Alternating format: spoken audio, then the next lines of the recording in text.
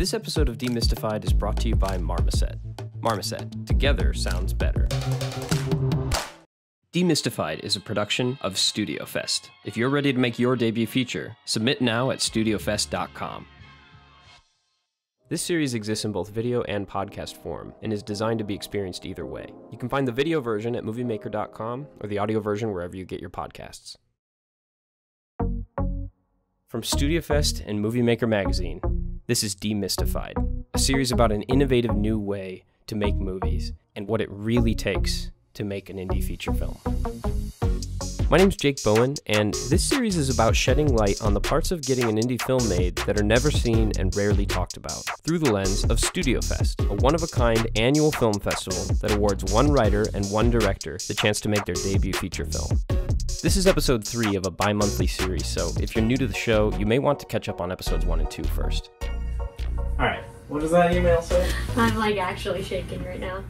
Last time, we left the American film market feeling much better informed, but more than a little uncertain about the prospects of finding distribution for the first StudioFest movie, Souvenirs. Until...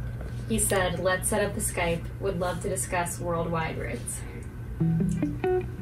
That sounds David Josh Lawrence, head acquisitions. He's the guy, he's the buyer. In case you don't recall, David Lawrence was the second person we interviewed at the American Film Market, back in episode 1.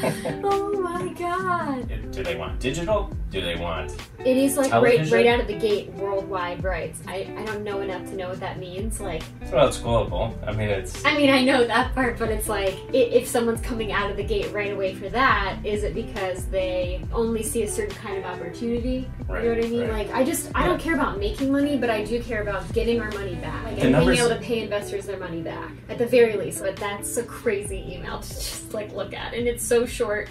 just relax. I'm excited. There are 2 participants in the conference. Hello? Hi, is that David? Yes, you've got David on the line, and Tom, and a dog. So yeah, I watched the film. Yes, we both watched it.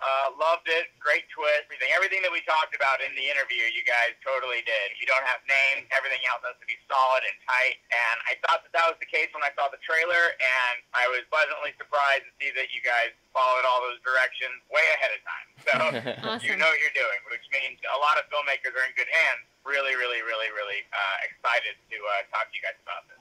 Great. That's awesome to Cool, hear. that's so awesome to hear. I mean, not that we didn't know what we were doing at all, but to some degree we had no idea what we were doing, so I'm glad that... Tom and David start by asking what our goals are for the film. What we're hoping to do is recoup costs. Can you give me an idea of what the budget was? In-kind budget is around $200K. Okay. When we're talking about expectations, we're trying to be as clear and as transparent as possible about what films like this do, how well they do, and how much we can put into it without taking too much of a risk. It varies in how we want to attack it. Usually our greatest sales come around like Berlin, MIPCOM, Cannes, and ASM. Going to all those markets will reap the most amount of benefits. But if we want to domestically release it to as many platforms as possible, we could do that as well. You know, filmmakers have different things that they're looking for. And I think that you guys want more eyes on the project, I'd imagine, to kind of push your whole system forward, yeah? Since you're all filmmakers as well, if you were in our shoes, I guess, what would you be looking for? So I would say now that it's new and it hasn't been released, get it to market ASAP. You know. By the way, this is Tom Malloy, president of Glasshouse. We met him briefly in episode 1 as well. Yeah, but the key would be exposure and sales. Getting it to as many platforms as possible, as many outlets as possible, and seeing who will give us buyouts for that territory. Funny enough, our strongest market for this film will be AFM, and it's unfortunate that it's a year away. But that's the one where they're looking for American-based film. We have buyers and connections in every single territory that's out there. But as far as markets go, we have Berlin, Cannes, MIPCOM, AFM. Those are the main ones for this film.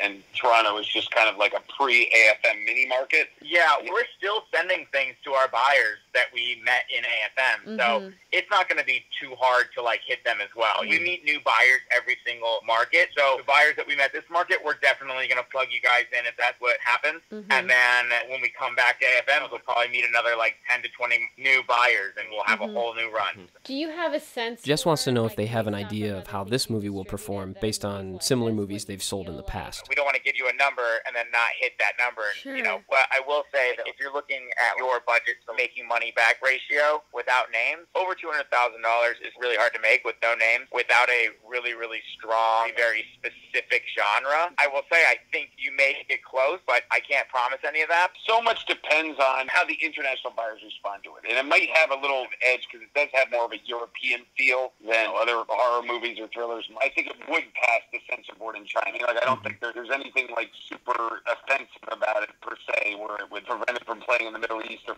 Africa, which helps us. But I can't exactly say, because it's always a question mark with the no cast. That's always the thing. That's why, as a rule, we don't do MGs for no cast, because you never know. MG stands for minimum guarantee. They don't do MGs for movies with no cast. While it's hard to compare your film to another film, because your film's very unique, the closest film that we have to it right now is Trauma Therapy, which was actually done for a smaller budget and has a few more notable casts. I am not here to lie to you or to cheerlead you. I'm here to change you. But Trauma Therapy is doing really, really well, and our buyers are really loving it. And if we rep you guys, it'll be real easy for us to go to those buyers and be like, hey, this is the same kind of energy, completely different film, but same kind of vein, and I think that it'll do very well with all of our buyers that have already expressed a ton of interest in Trauma. It also depends how hard you push the film on your own as well, marketing-wise. We're also boutique enough that we have to sell everything we take, else we wouldn't waste the time for anybody. It doesn't make any sense. So then the other part is your actors are all up and coming. They all have promising things coming up. Some people will catch a second wave, so your first year will be like, okay, and then your actors are taking off. People are like, oh, what else did they do? And you'll get second life. I think you have 3 actors that are on regular series and stuff like that. Exactly, yeah. That's going to get better and better. I think you may even do better your second year than your first year. So I think that there's a lot of potential for the film. That answers your question a little bit without giving you a hard number. What's the lead girl's name? I forget her. Isabella Pisacane. Isabella. Okay, yeah, now she's available to do interviews and things like that, because we have journalists at Dread Central and Fangoria and Rue Morgue and things like that. So she's available for interviews and things like that? Mm-hmm. Yeah, definitely. Totally, she'd be really into that. Did anybody else while watching Isabella get a sense that she would be a great daughter character in The Incredibles? Oh, the girl that turns herself invisible? Yeah, yep. That's... You won't be able to unwatch it when you watch her again. You'll be like, oh yeah. I know that she's on her way. She's really good. How does it work with selling to international markets and then streaming platforms? I guess I'm not clear on the legality there. Would something like that go up on an Amazon, but then can you also still sell to markets? Yeah, so there's something called geo-blocking, where it's on Amazon here. You can't get it on Amazon anywhere else. That kind of thing. The other thing is, when you sell to territories, all these other territories have their own specific platforms that they will post it on. We sell the rights for them to bring it to whatever platforms they do internationally. And just to answer your question as well, it does not ruin any international sales. So none of those are world platforms. That's just the U.S. releasing plan. Everything else we would be taking on a buyer-by-buyer basis. Usually we don't go to Amazon right away, especially not the subscription-based one. Basically, everybody who hears about your movie will be like, oh, is it on Netflix or is it on Amazon? And if it's on either of those, if they're already paying for,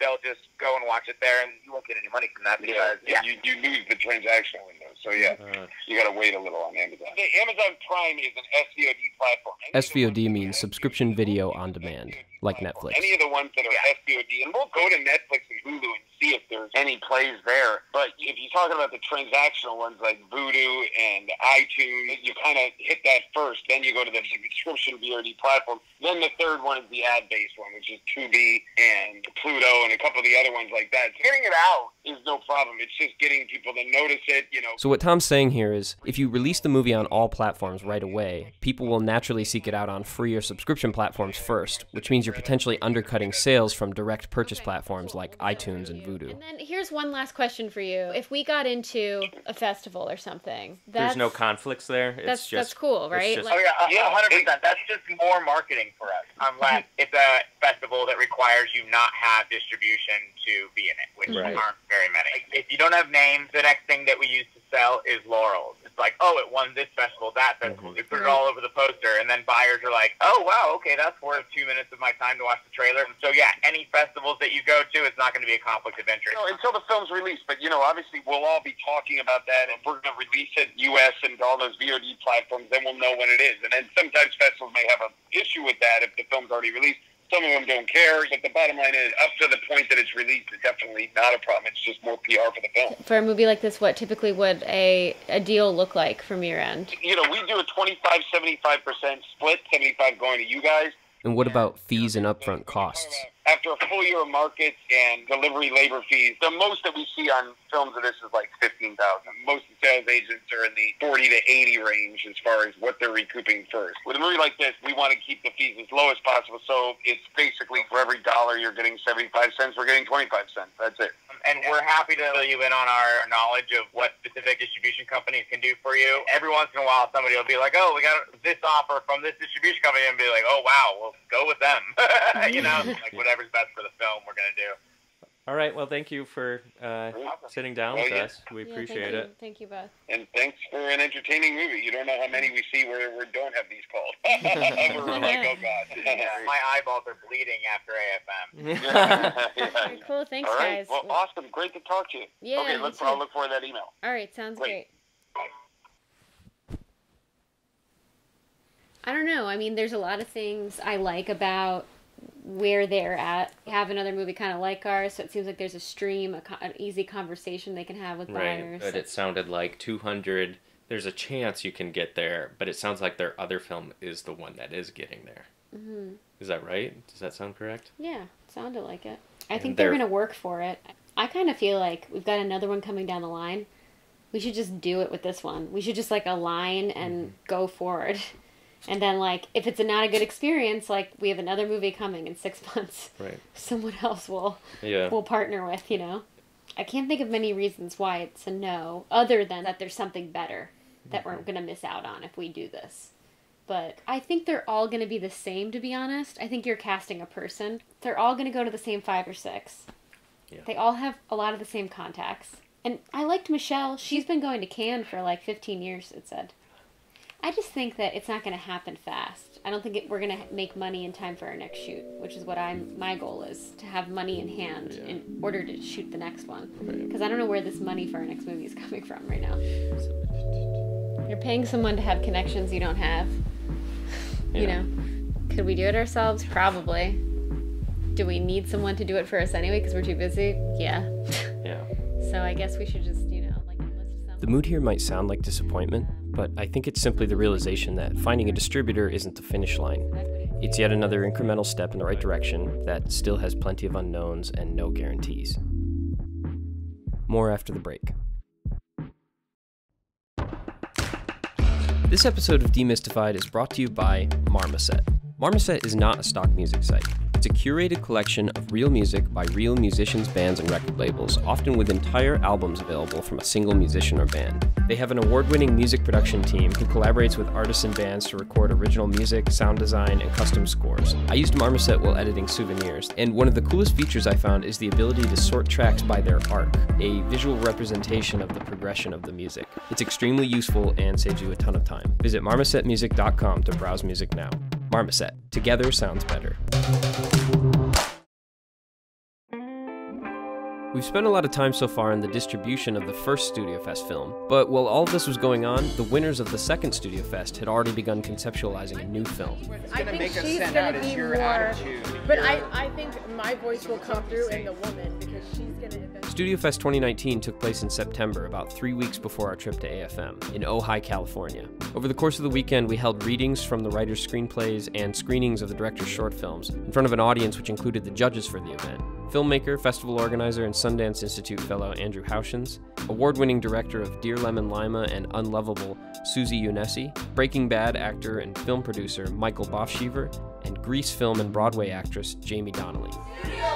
In the end, 2 winners were chosen, writer Luame Yasu and director Ryan Oxenberg. Born in Eritrea and raised in California, Luame Yasu is a writer, producer, and actress. Her screenplay submission, Who the Hell is Rich, is a comedy drama loosely based on her relationship with her father, with a tone and style reminiscent of Little Miss Sunshine. Ryan Oxenberg is a Canadian-born filmmaker whose multi-award-winning short film submission, Together, is a psychologically complex take on the zombie genre. Blood is blood. It doesn't matter to me. What matters is that I stop families from seeing it.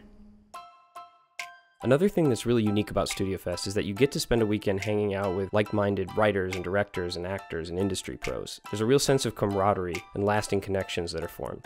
Jess and Charles even optioned a script from one of the other finalists, Patrick Patrikios, which I think is emblematic of the spirit of the festival and what it's aiming to do. There's opportunity even beyond the grand prize. Anyway, you'll be seeing and hearing a lot more from Ryan and Luam in future episodes. Do you prefer David or Dave? I'll answer anything. Call me whatever you like. Just don't call me late for supper. Okay. When the folks at Movie Maker heard that there was a distribution offer, they put Jess and Charles in touch with an entertainment lawyer who happens to be affiliated with the Slamdance Film Festival. Pretty cool. We've gotten a contract from a distribution company called Glass House. We want to understand what kind of other things we should be looking for and what we should be wary of in these contracts. Yeah, so it looks like they're relatively new. They position themselves as filmmakers themselves. So he was an actor turned distributor. Well, that's really neat. Is there any advance or no? Their form of an MG is in their first year, if they don't make you, in this basic contract, it's $25,000. In year one, then they automatically don't re-sign. But if they make you more than that, then they have first dibs at re-signing you for 2 more years and so on every 2 years. That sounds pretty good. That sounds pretty fair. I like that. Yeah, like the rights come back to us. I like that. I think that's true. They got 1 year to see if they can get you $25,000. Sure. The only downside on that is they could sell the hell out of it and claim all these expenses, and you get it back after a year, but they've already sold everything. So there's still a risk there with them. Let's take a look at the agreement. The trick is to maximize the revenue and count everything in revenue that should be and limit their expenses and try to monitor them and make sure that they're not taking more expenses than there should be. Right. And then if they do sell the hell out of it, maybe this 1 year deal is pretty good. But we have to take a look at the terms. The devils are in the detail. Stay tuned after the break for a preview of future episodes.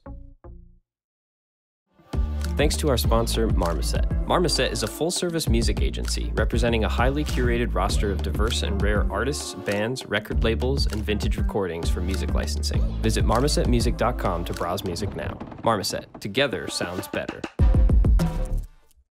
Demystified is a production of StudioFest. If you're ready to make your debut feature, submit now at studiofest.com. Coming up in future episodes, lawyer David Pierce offers up some fascinating info about distribution contracts and recommends a bold counteroffer. Go from $10,000 to $140,000. That's insane, and these guys are probably never going to talk to us again. Also, we look at the challenges of collaboration on a feature between people who've never worked together before. And we address the elephant in the room, COVID. How do we continue to produce during a pandemic?